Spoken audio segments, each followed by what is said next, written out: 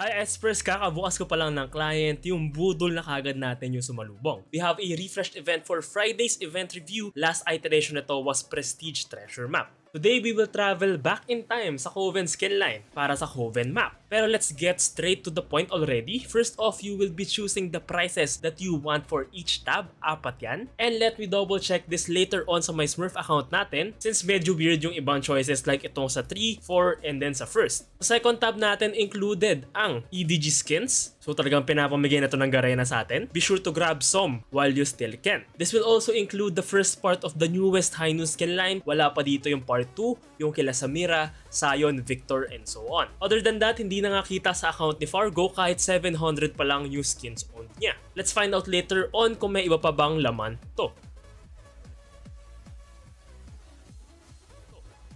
So let's click on confirm since 4 out of 4 na yung na-choose natin. This event directly ties in with the current top-up promo nga pala, which by the way is mahaba-haba yung duration. Started yesterday, 26th of May hanggang sa katapusan ng month na to. Limited to 2 transactions only and hindi yan 2 per day. Going back, you can receive 2 wards for any amount of top-up made during the event period. A maximum of 3 wards per board or per round. And Fargo nga pala kaya hindi kita sa grand prizes niya kanina yung Coven Zyra and Coven LeBlanc since owned niya na yung dalawang yun. Pero if ever you don't have those 2 yet, the prestige skins na pwede nyo makuha will come with their icons and borders. And pag nadaanan mo yung chest na nakalagay dito, if I remember correctly, randomly siyang pipili dun sa 4 na prizes na pinili niyo at the start of the event. Go and use your rewards para naman maispatan yung remaining grids after nyo nang madaanan tong 3 chest na to. So we will actually start pulling or searching sa may grids natin. Only those that are highlighted yung pwede nyong daanan.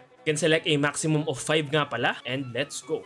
You can go for a different route actually. 1, 2, 3, 4, 5. 1, 2, 3, 4, 5. Surely matatamaan nyo naman yung pinakaunang chest. So let's go sa pinakadulo and pull for 625 RP. So for 625 RP nakakuha tayo ng 150 MSI tokens, a random epic skin, a hextech item na nanggaling sa grand prize pool, and a hextech key. In terms of worth 1,850 RP yan, pangit lang kasi random yung item na to. 1, 2, 3, 4, 5. Next up, it's already 875 RP and there's no other shortcut para makapunta dito sa third chest natin. We can go this route nga, tulad ng tinuro ko, or dito sa may baba.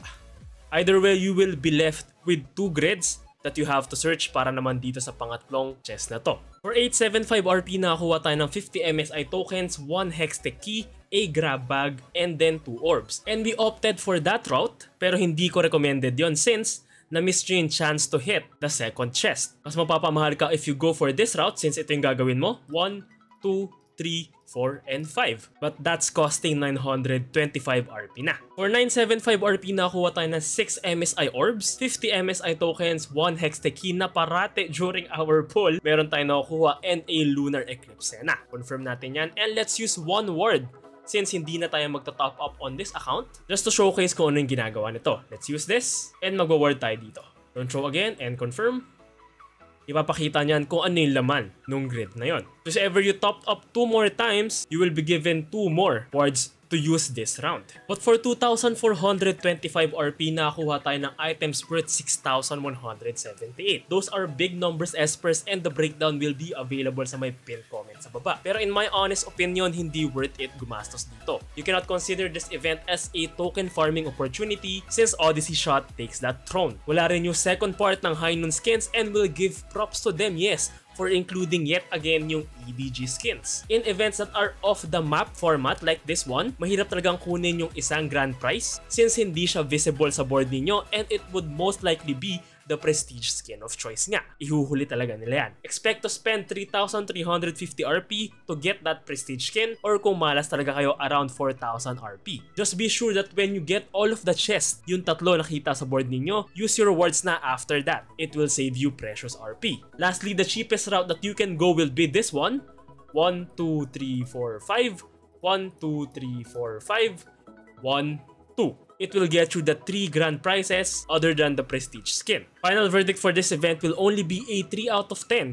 Garena just had to break their momentum. Before we end our video, let's visit our shop since may mga bagong items dito. like itong emote na to, Dragon Boat Poro 2022 icon, the second part nga of the High Noon skin line, and syempre new items in our High Noon shop. It's time to claim your Hextech goodies nga pala. Just click on the view collect button here. Double check if may na-miss pa kayong kunin dito, and you have until the end of May to claim the remaining prizes here. I'm not sure if gagalaw pa tong win bar ninyo, just be sure to double check after your matches. Don't forget to predict dito sa may pick-em natin, and the knockout stage will begin later today. Here are my predictions for day 1, day 2, and then syempre hindi pa tayo makapag-predict for our finals. Don't forget to like, share, comment, and subscribe. And susulitin ko tong Odyssey shot bago pa siya mawala. This will give me the tokens that I need to claim the newest items sa my shop natin. That's it for today. Stay safe, espers, and have a great weekend.